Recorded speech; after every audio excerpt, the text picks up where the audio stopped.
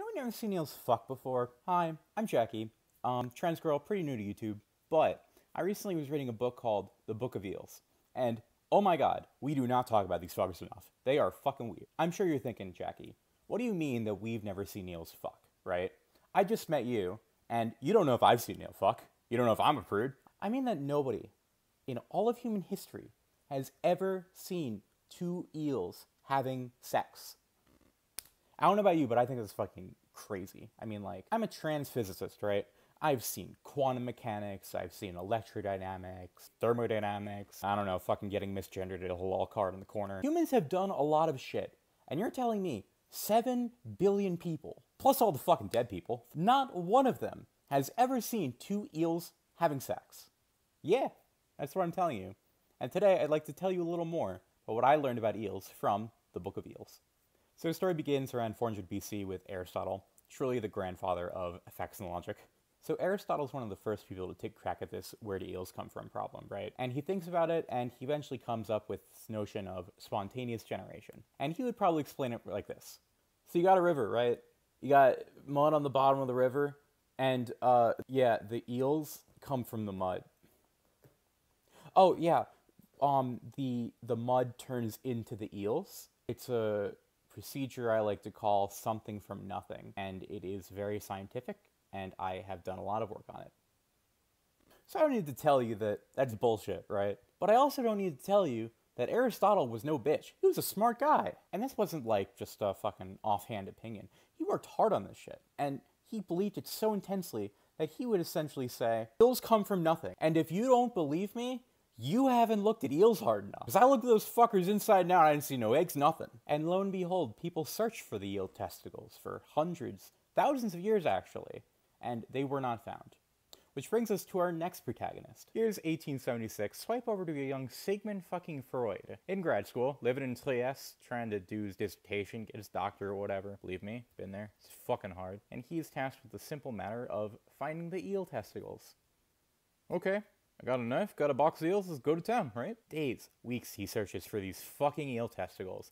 And like his ancestors, those that came before him, like the fucking Avatar The Last Airbender line, he too cannot find the eel dick. And it is driving him insane. So he's living in Trieste, surrounded by beautiful women, feeling inadequate, because he can't find the fucking eel dick, coming up with these crazy theories about why women aren't good enough for him and all this kind of shit. Basically like the proto-incel. And he gets so many charged emotions. He gets so stressed out and so emasculated by his inability to sexualize the eel that he develops all of the sexual Freudism. Fucking penis envy, all the complexes and shit. All that, you could say, is, in a way, a descendant of the eel's bullshittery.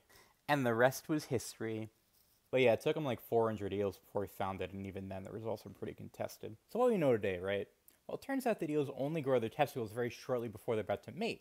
And by that time, they're on the way to the Sargasso Sea, which is somewhere in the middle of the Bermuda Triangle, I shit you not, where they proceed to fuck and die in that order. Man, I don't think I could fuck with a grad student harder if I tried, dude. I know what you're thinking. You're thinking, ooh, this trans girl I don't know just got caught in 4K, because you just told me that they're fucking in the Bermuda Triangle. You wouldn't know that unless you saw them fucking, right?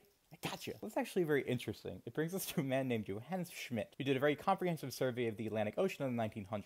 Essentially took a bunch of big-ass nets and he attached them to the backs of fishing boats and the great Atlantic liners at the time, you know, like Titanic.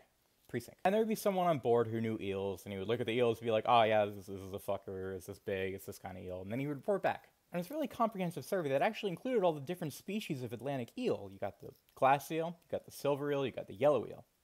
What if I told you, fuck you, those are all actually the same eel? Yeah, it turns out that the glass eel is the baby, and then it grows into the yellow eel, and then it becomes a silver eel, which lo and behold makes its beeline for fucking the Sargasso Sea. These eels were so diverse and so far spread across the Atlantic Ocean, people didn't even realize they were the same fucking eel. And so Schmidt collects all the data and he compiles it into a map and he goes, oh hey, here's the region where there are glass eels, here's the region where there are yellow eels, here's the region where there are silver eels, and lo and behold, glass eels kind of blend into the yellow eels blend into the silver eels, and lo and fucking behold, at the center of it all is the Bermuda Triangle. Oh my god.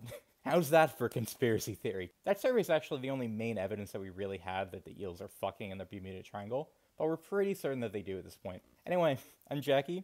Thanks for listening to me ramble about eels a lot, and I'll see you next time.